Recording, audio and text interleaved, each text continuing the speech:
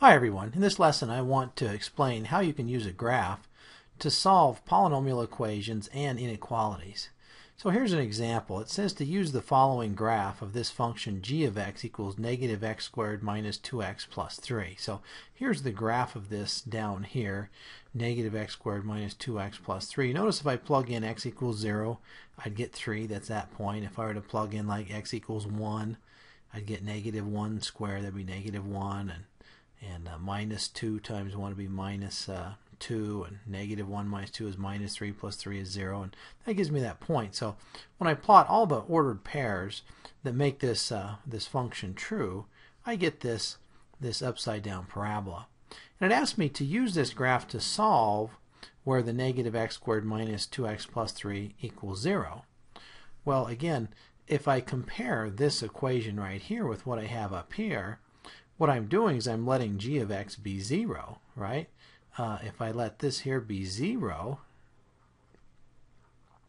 that means the y value is 0. If I look down here on the graph where the y value is 0, you can see it's 0 at these x values, right? If I plug in x equals 1, I'm going to get 0. And if I plug in x equals negative 3, I'm going to get 0. Okay? So right away from the graph, you can see that the solutions of this equation are x equals 1 and x equals negative 3. That's the wonderful thing about the graph. Once you understand this, it makes a lot of things much easier. You can skip through all of the algebra and see the answer right on the graph. The second part of this problem asks us to solve the inequality. Where is the negative x squared minus 2x plus 3 greater than or equal to negative 5? Well, this red upside down parabola, that's this whole part right here. What I need is the negative 5. Now, y equals negative 5 is going to be down here. That's a line, right? So y equals negative 5, that's a line with slope 0 and a y-intercept of negative 5. Right? You could think of this as y equals 0x minus 5. So I'm going to go ahead and draw a line down here at negative 5. So there's the negative 5. So graphically, this is saying, where is this red parabola? Where is that greater than, above, or touching, equal to the negative 5? Well, you can see it's equal to the negative 5 right at these points.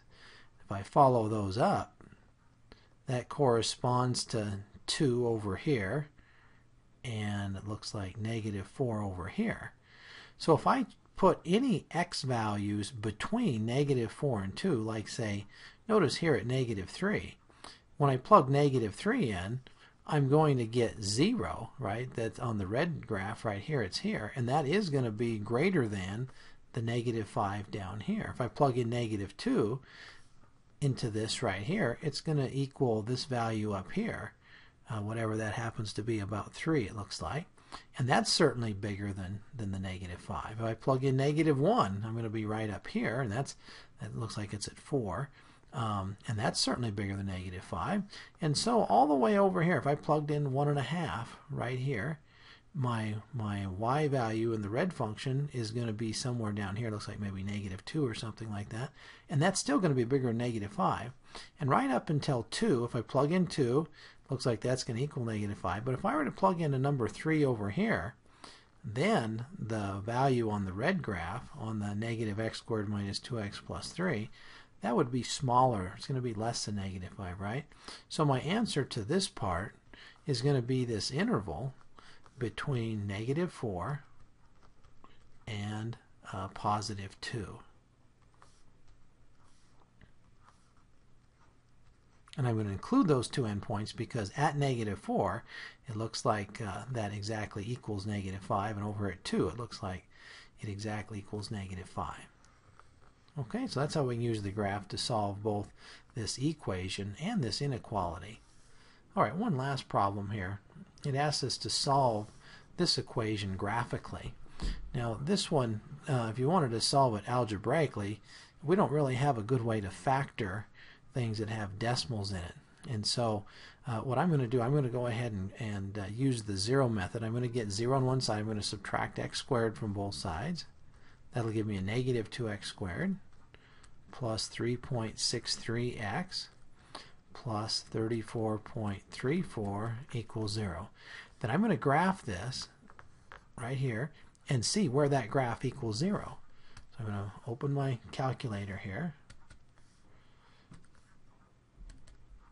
And let's put in negative 2x squared plus the 3.63x plus the 34.34. And let's graph it on my standard window. And you can see it's going to cross the x-axis at a couple points, 1 point over here and 1 point over here.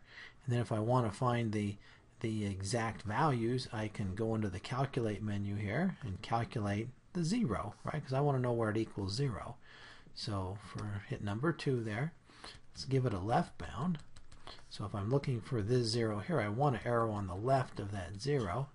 And you can see that because the slant of the line, if I'm on my graph down here, my x value is going to be to the left of that, of where it crosses the x-axis. So I'm going to hit enter and it puts a little mark up here. And then I need to get on the right hand side of it.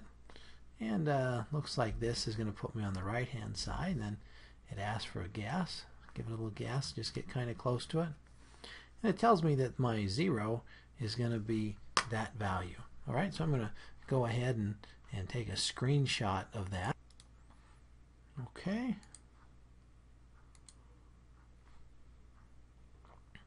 Okay, and then I'll go back and also find the other 0 over here. So let's go ahead and calculate that one. So I need to go on the left hand side of this 0, so arrow over here. If I can get over there. There it comes. Okay. Okay, I'm on the left hand side still. Hit enter. Go on the right hand side. That'll be good. Hit enter. And then give it a guess. Get kind of close there. And it looks like that 0 is about 5.14. Again, let's take a screenshot of that. Okay, so I have the two zeros right there. So it looks like the solutions to this equation then would be x equals negative 3.33 rounded to the nearest hundredth, and this one would give me x equals 5.15. Okay, so what that means again is if I were to take these values and plug it into this original equation, that would make it true, and these are the only two solutions that are going to make that true. Okay. To actually show that on the calculator, one thing you can do once you've used the calculator to find the 0, if I don't move the cursor, if I go ahead and quit, I can bring the x value up at my home screen, and then I could actually check it, right? If I were to take the negative, I'll plug it into this one down here, negative 2x squared. That'll square the solution that we got and multiply by negative 2. Plus the 3.63x plus the 34.34, and hopefully when I hit enter that should give me 0, and it does. So I have great confidence that that is the correct answer.